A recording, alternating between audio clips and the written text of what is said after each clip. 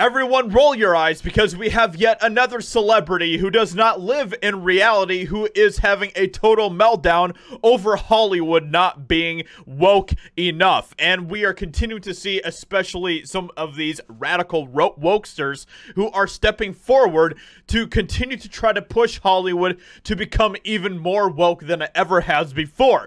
And that is something that we are seeing with Jessica Alba today, as someone who is wanting Marvel to become even more woke than ever before. Fantastic Four star Jessica Alba criticizes Marvel films as still quite Caucasian, says the system just has to be more diverse. Now, if you looked at that, now can you just imagine, and once again, this is something that we always have to point out, right? The double standard here. Can you imagine if there was a celebrity from Hollywood who said something about, I don't know, some film out there being, you know, still quite black? Can you imagine the reaction that they would receive? And of course, they would justifiably probably be scorned for that, but it's totally okay to say that things coming from Hollywood are still quite Caucasian. Apparently that is okay, but you can't do the reverse. That is a form of racism, no matter how you spin it. And of course, Marvel continues to try to bend over backwards to appease people like this, to appease the woke mob, and it is never enough, because it is never enough. They always want more. They always want more power. They always want to destroy more. That is what their entire objective is.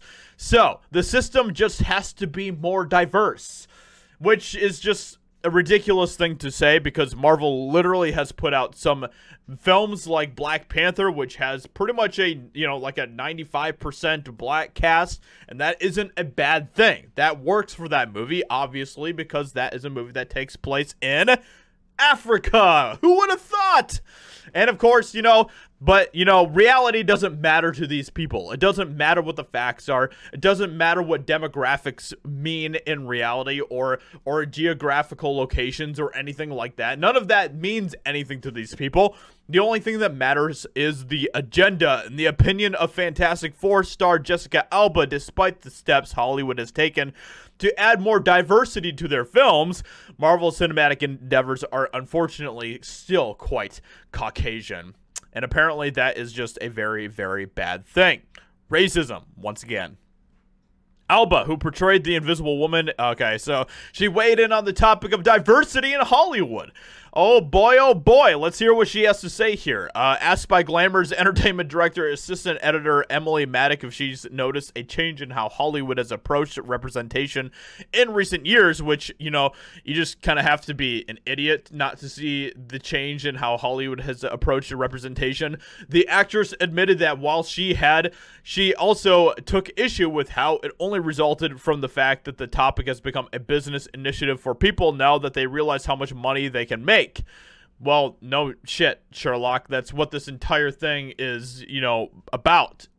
You know, not ultimately, but it is a huge part of it. It's something they care about, which is fine.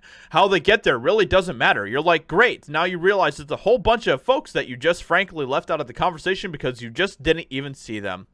They were there the whole time. And I guess it's the people in charge. However they get there, it really genuinely doesn't matter. I just think more of the younger people who are coming up, who are going to be our future leaders, it's important for them to see the world on screen, or in stories, in the dreams that we create as entertainers. It reflects the world that they're in. Even though, you know, the world that they're in is a world that is still, you know, still quite Caucasian, if you want to go with her phrasing. But that doesn't matter. So they don't actually want to reflect the world that they live in. They don't, okay? They want to create the world that they want to live in. Now, I'm not saying that is a bad thing that there are less Caucasians in the future. That is not a bad thing. The only thing that I really care about are American values being upheld. Is freedom being upheld? Are these ideas of liberty being upheld? Or is everything continuing to be turned into a neo-Marxist future where we are all completely subservient to the powers that be, including powers like the government, Hollywood, and everything else?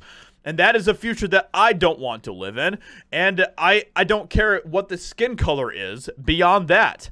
However, despite this recognition of Hollywood's superficial diversification efforts, Alba would go on to criticize how even if you look at the Marvel movies, that's the biggest driver of fantasy and what's happening right now in entertainment, because it's sort of the family thing. It's still quite Caucasian. Saying about the studio that's made movies like Black Panther and Shang-Chi and everything else, but apparently none of that matters. You know that she doesn't have to continue to work in movies, right?